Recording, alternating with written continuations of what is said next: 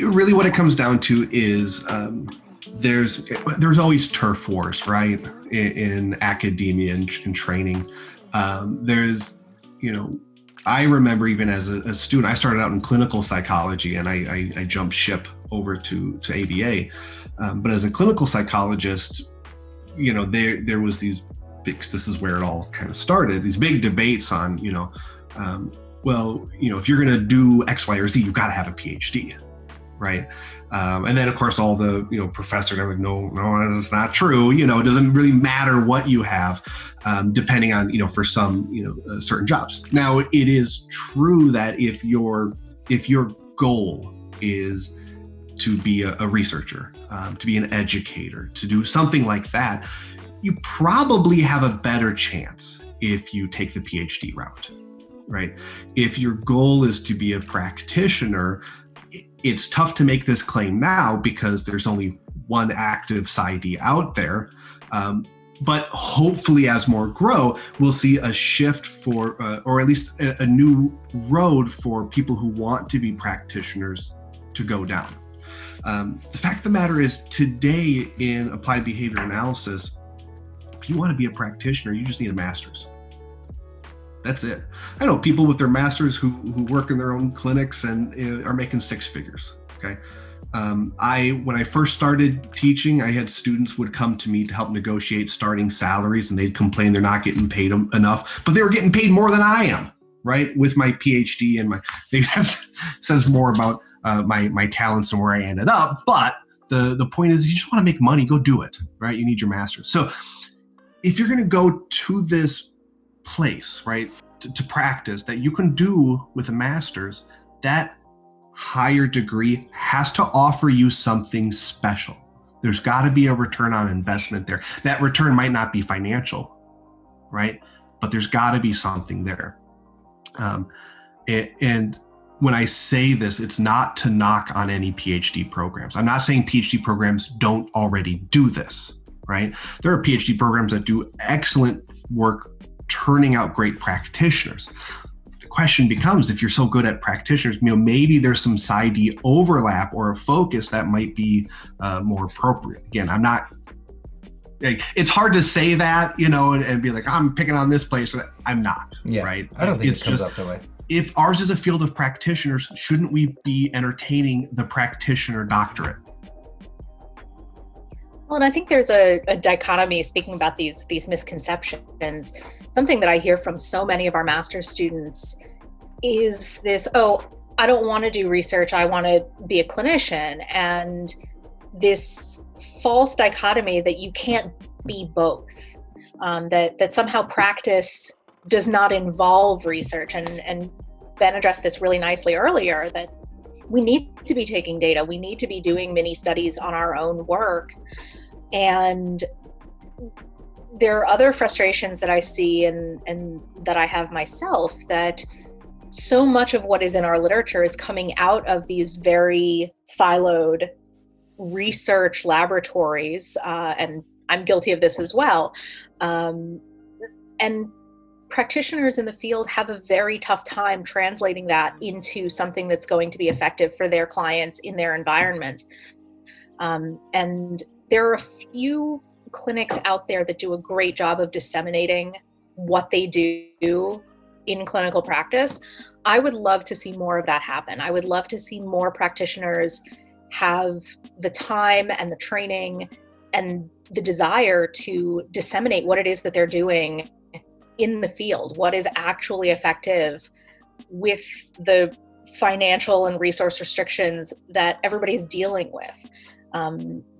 Because that's really what's going to push the field forward, not, somebody else with 3 graduate assistants taking IOA, saying, yeah, this works great. I don't know why you can't get it to work in, your classroom of 27 students. So that's something I'd really like to see the PsyD here and hopefully down the line elsewhere start to really bridge. There's always this idea that PhD is better than PsyD, and it just comes down to what's best for you, right? Where do you want to go? And for some people it is PsyD, for some people it isn't. The other thing I'd say too about the distinction is, PhD is someone who's going to produce research. PsyD is someone who's going to consume research. And that's something I don't see much discussed in our field at the moment, which is how do you bridge research to practice, right? I jokingly say to my students, life is not a Java article. And it's what we've been talking about, which is, as Michelle was just saying, you can't have all this IOA going on in your clinic. It's too expensive, right? Some people can pull it off, some people can't. Treatment integrity is going to be weaker than you'll see in a research study. And if you try to model your clinic after a study, it's too expensive, right? Do you get a better product if you're that tightly controlled? Absolutely. But do you do it at the expense of keeping your doors open? And so this kind of critical consumerism, how do you understand that just because something was written, it doesn't mean it's good? If I read something, how do I know, if it is good, how do I know how to adapt it for my practice? Because who was in their study is not the person I'm dealing with, right? And so how do we get practitioners to very easily, right? Because it's a skill you got to learn and it's a tough skill, but in a very fluent manner, take this and say, I recognize these important elements. I can strip these out and bring them into my practice. And then through monitoring our naturally occurring data, I should see, right, those increases. And that skill set is something, it's about critical consumerism, but also research to practice. I think those are the important elements that are bridged there. Well, and deciding whether those outcomes are sustainable. You can get incredible skill acquisition or 95% behavior reduction, but if that kid is leaving your clinic and 1 year later back in treatment at another clinic because all of that behavior has recovered, you haven't really done anything for that client. And so looking at long-term sustainability of these gains, which we don't necessarily see reflected in the research literature. You can make anything look good for a week. So it's how do you sustain it so that those gains are maintained and they can continue to advance. Is there other ways that you all are trying to bridge this research to practice gap at St. Cloud? It's the focus of what the PsyD will be. We're having discussions right now, so nothing's solid yet, but the three of us are talking about, for the dissertation, having aspects of it be about, because you have to do a research component in a dissertation, making that about bridging research to practice, having coursework around, how do you take this and adjust it. I had an experimental class I did over summer where we did this, and it was very effective. And it was things like, how do you take behavioral skills training and bring it into the clinic in a more efficient and effective manner? And we did that, and it was a matter of pre-recording the models and having that available on like a YouTube channel that you could watch before your session. And then we were able to observe, and we saw a lot of improvement then in practitioner execution, right? So a nice cost-benefit way to bring in behavioral skills training. We also looked at like discrete trials teaching and how do you adjust that for clinical practice? Now it's already in clinical practice, but what we were looking at was stuff like, well, we've all been there in discrete trials where you see like after you get into the trials, by the third one, the kid knows it, and they know it, and they know it.